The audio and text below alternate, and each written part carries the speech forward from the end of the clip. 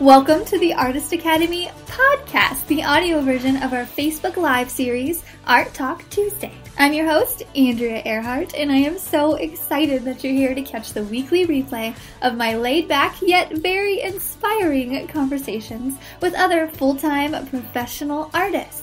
The purpose of this series is to show aspiring artists like you that it is completely possible to make a great career out of this art thing. And if you ever want to join us live and have your questions answered in real time by myself or featured guests, then just hop over to facebook.com/groups/Artist Academy every Tuesday at 8 p.m. Central Standard Time. I'll see you there.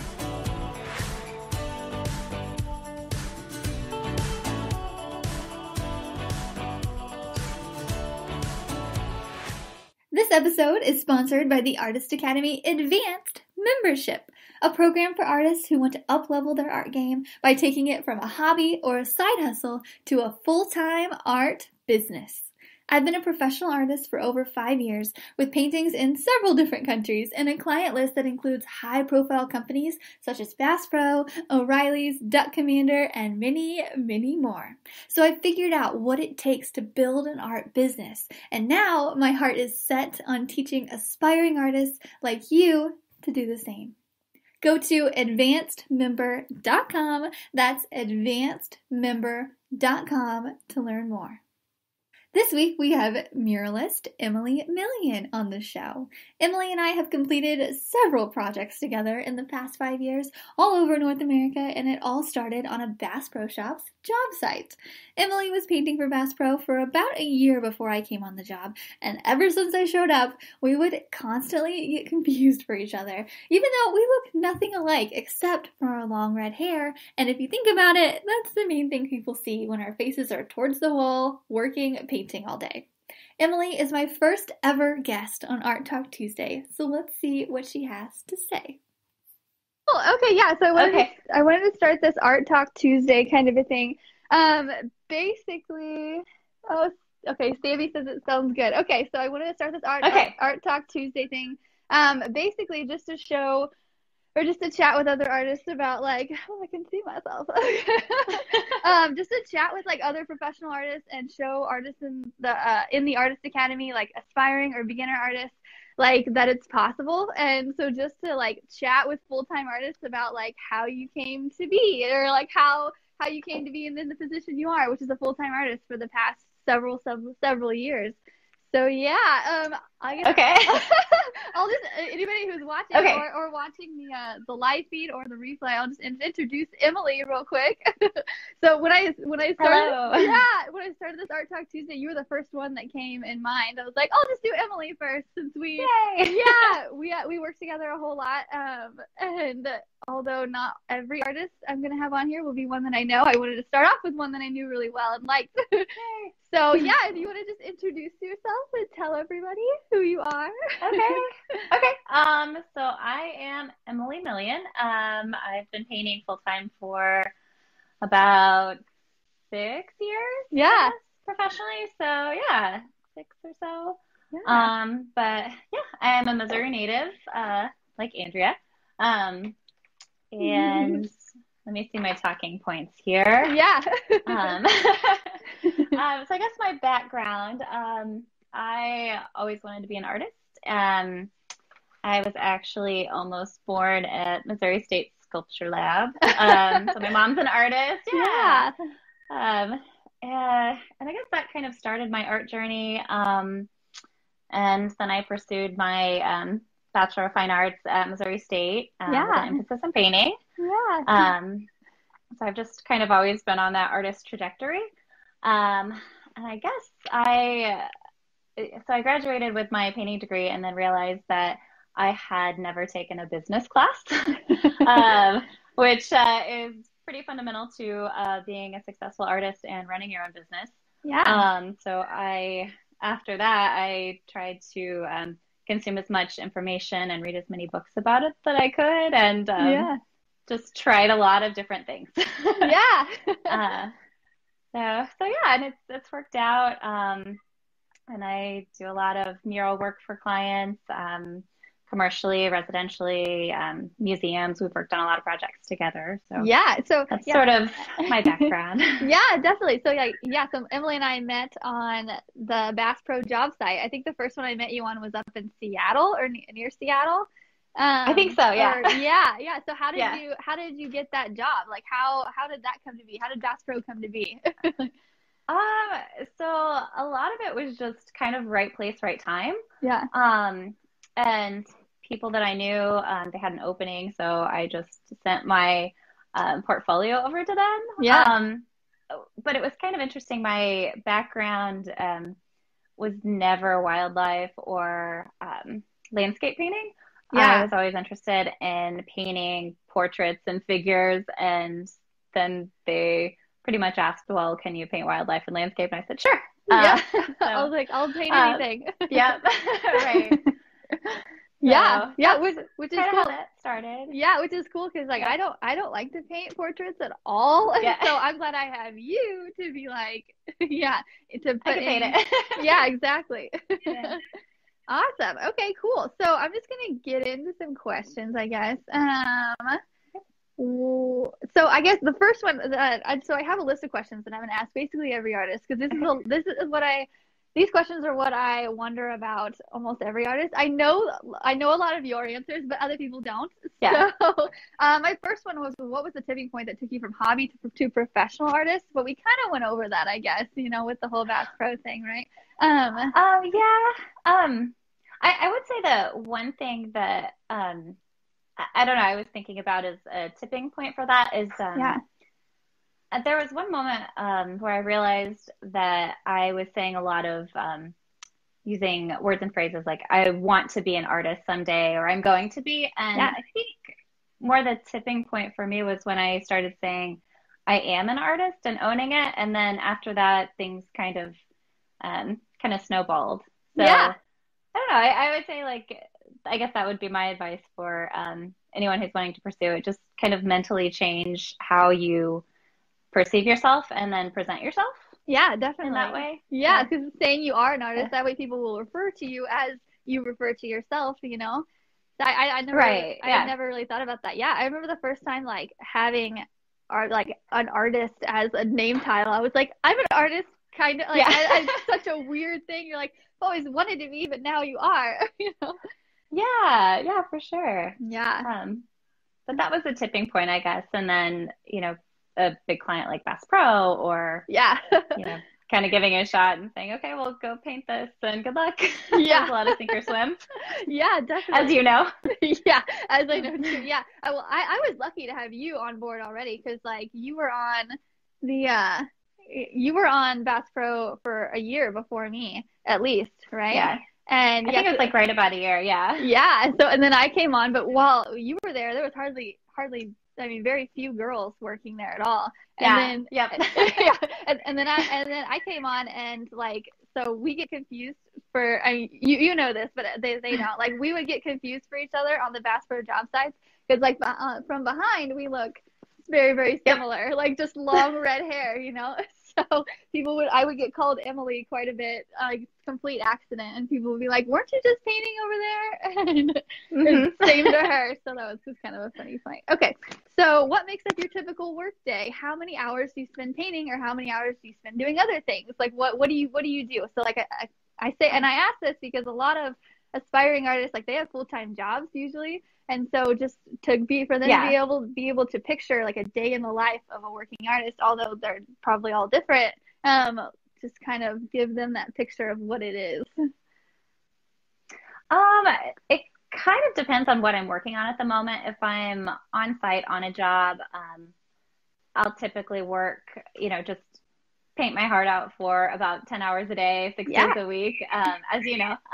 If I'm, if I'm working from home, I don't know. I'm a morning person, as you know. So I try to stack my day so that I approach my most challenging work first thing in the morning, kind of get my mindset right, and then work on that.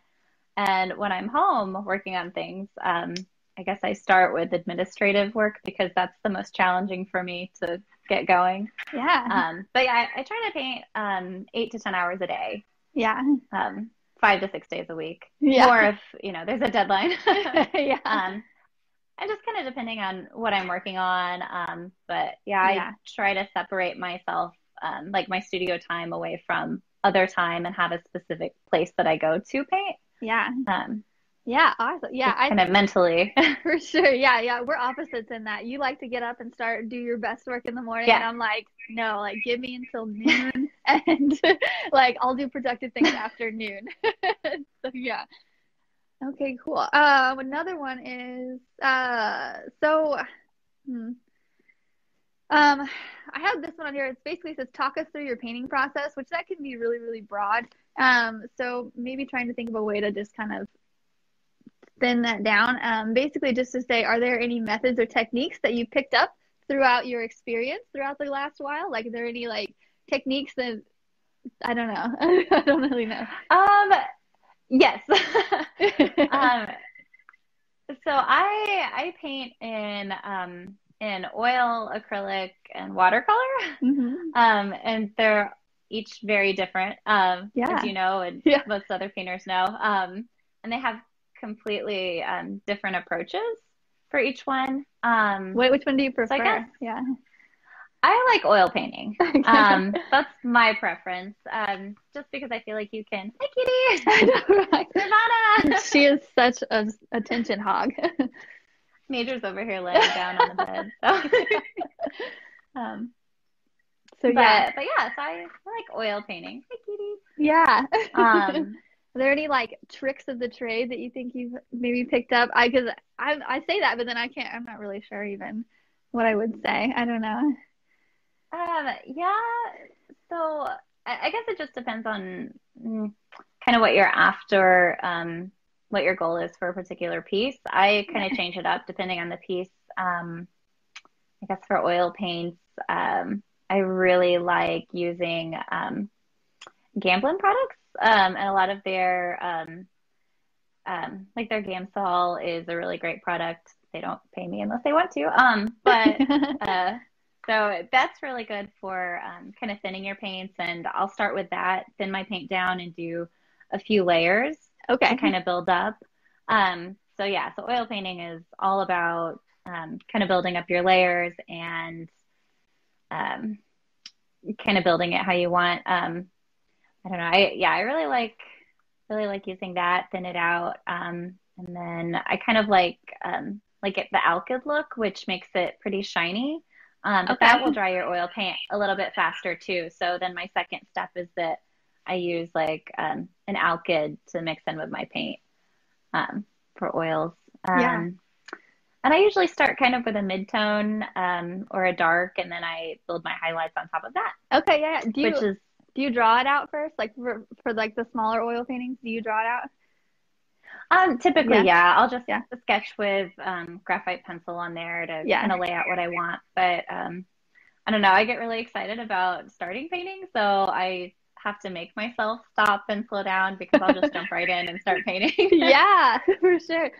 Susan Watkins says hello. She says, hi, girls. So hi, Susan. Hi, Susan. Yeah, fellow Bass Pro painter. Fellow Bass Pro painters. Yeah, Susan. Another woman. Yeah, like, Susan, I would love to have you on here one week. We're doing an Art Talk Tuesday, so I would love to interview you, Susan, so I'll message you. So, yeah. Okay, so great answers. Awesome. Okay, so what is the one thing you don't like to paint without? Headphones. Headphones. Same. Headphones. Yeah. If I forget my headphones, it's a bad day. It's a bad day. Yeah. Okay. I'll just turn my phone on really loud. Yeah. Okay. So what is typically in your headphones then? What do you listen to? Music, podcasts, like? I like to listen to a lot of podcasts, audiobooks, music. I try to switch it up throughout the day because I feel like my brain can only take so much of one thing for 10 hours. I can't listen to music for 10 hours. True. Yeah. Okay, cool. I guess it depends. Yeah, just kind of how I'm feeling and what I listen to. So. Some rap music to hype you up if you need it. Yeah. Little G house. Yeah. Yeah, for sure. Cool. Let's see. Oh, so are there any lessons you've learned the hard way with painting? So like for an example, one time I like instead of using chalk, I drew it out with white paint because that's what I thought people were using, and I had to change it, and so and then from then on I use chalk no matter what. So is there anything that you've learned the hard way, kind of a thing? A lot of things. Yeah. Yeah. Several. Um, put lids back on your paints. That's kind of my hard lesson. Yeah. Or like don't spill paint too. Like that. Don't spill paint. I've dropped my phone in 3 separate phones in gallons of paint. Oh. So because I'll just work with the lids off and I'll dip and mix as I go. So yeah. I've spilled a lot of paint. Wow. So your phone got immersed in it. Did it ruin it, or did you have like a case on it, or little both?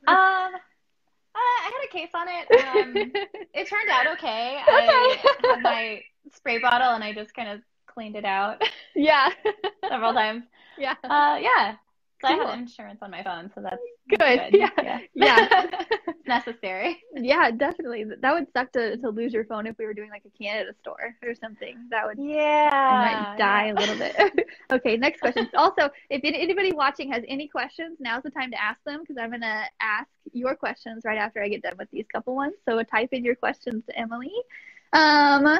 Do you have a favorite past project? Like any projects that you have worked on, or anything? I guess I'm always, I don't know, my newest project's always my favorite because I'm excited about new stuff. Yeah. So I don't know, as far as the favorite project, I don't know, I really liked some of the fun stuff we did down in Branson, like the aliens and cowboys. So that was fun. Yeah, that was fun. And it was close to home, so that was kind of nice. Yeah. Yeah, I always like the Florida project stores are always kind of my favorite, mainly because of the weather, really. Because you're in Florida, yeah. Yeah. Yeah, true.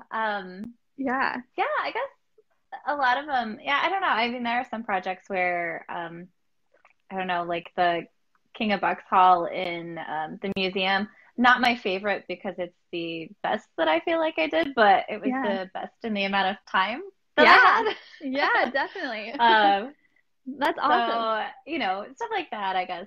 Yeah. Feel really accomplished when you kind of just surprise yourself. Yeah. Yeah. Yeah. Yeah, Bass Pro has some crazy deadlines. Actually, so there's one girl in here, Sammy. She is from New Brunswick, so she is actually. Cool. I'm pretty sure she's pretty close to Moncton, the store we did up there. Cool. But yeah, so it's just cool people from everywhere. Okay, so what are your future art plans or goals, and do you have any upcoming projects that you're excited about? Yeah, so I have a couple of exciting projects. I am doing a diorama display mural for Ducks Unlimited in their museum. So that's coming up. A couple of residential projects, one in Florida, which will be nice. Yeah. Because the weather's nice. Yeah. Yeah, so those are exciting. Yeah, that's the other question. Let me grab my notes. Okay. What? Wait, what was the other part of the question? It was just what are your future art plans, goals, any upcoming projects, which you pretty much answered. Actually, Michael Sullivan has one that's kind of along this lines. He goes, are you working for another company now or going independently? So I'll just let you answer. Yeah, so right now I'm independent. Yeah. So. Yeah, and so Bass Pro hires us on an independent kind of a thing. We're never like employed. It's just like they hire us when they need us. So we although we work for Bass Pro quite a bit, it's never like I don't know. It's kind of hard to explain. It's kind of a weird situation. Yeah. Yeah. Awesome. Okay, so is there any advice you would give artists who want to make art their full-time career but don't know where to start? Like, where's like a good starting point, do you think? Start. Okay. Let me refer to my notes here. Sorry. Oh, you're good. I am too. Okay. I would say my first piece of advice would be paint every day. Yeah. Paint every day. Every single day. Any moment that you can, I would be painting. Because you just get better and more proficient and you learn so much as you go. I I don't know, I get to points where I feel really happy with some of the work that I've done, but I never feel like, oh gosh, I know how to paint. Like it's a constant kind of like, oh, I figure something out through this project and then that project. And I don't know. I mean, I guess that's part of the exciting thing of it is that it never really, like it's a constant challenge and you're constantly working at it and getting better. Yeah. So I would say paint every day. Read as many business books as you can. True. Yeah. Or like podcasts or podcasts. Listen to business books. Yeah. That's the only way mine get read if I listen to it. Yeah. Find as many artist resources as you can. Talk to as many artists as you can. Yeah. The Artist Academy is great. Yeah. Plug. Yeah. Plug that. Yeah. Do you have any artist book recommendations for people? Like anything that they can maybe write down right now that they know? Okay. Yes. So Maria Brosi's Art, Money, Success is probably my favorite. Agreed. I would listen to it twice. It's that twice. Good. Yep. Yeah, I'm going through it again and writing down all the worksheets that she has through it. So yeah, that's probably a favorite. Yeah, totally. She has a lot of great resources on her blog too. So yeah, I'm on her email list where she sends like weekly like stuff to do. I'm like, she's so good. Like she's so inspiring. Yes, I could do it. Yes. Okay, cool. Well, that's all I had. Do you want to add anything, or let's see. That's basically about it. But okay. Thank you so much for coming on here with me and being my first guinea pig. Yeah, we did it. We did it. No big deal. Okay, cool. All right. Well, I will see you soon. And Does anybody have questions? I don't know. It's not like, so we've got 5 people watching right now. Cool. Yeah, I know. We're like, pressure's off, I think this will once it gets going, people will know when to chime in and stuff. I think I think most people, part of the people are asleep right now since some people live in Europe and just wherever. Yeah. But yeah, that's about it. Okay, cool. Well, I'm sure I will see you either this week or next week. So. Yes. All right. Thank you. Bye. All right. Thanks. Bye. This episode is sponsored by the Artist Academy Advanced Membership, a program for artists who want to up-level their art game by taking it from a hobby or a side hustle to a full-time art business. I've been a professional artist for over 5 years with paintings in several different countries and a client list that includes high-profile companies such as Bass Pro, O'Reilly's, Duck Commander, and many, many more. So I figured out what it takes to build an art business, and now my heart is set on teaching aspiring artists like you to do the same. Go to advancedmember.com, that's advancedmember.com to learn more. Don't forget to subscribe to the podcast and leave a review. Also, if you ever want to join us live and have your questions answered in real time by myself or featured guests, then just hop on over to facebook.com/groups/Artist Academy every Tuesday at 8 p.m. Central Standard Time. And I'll see you next week.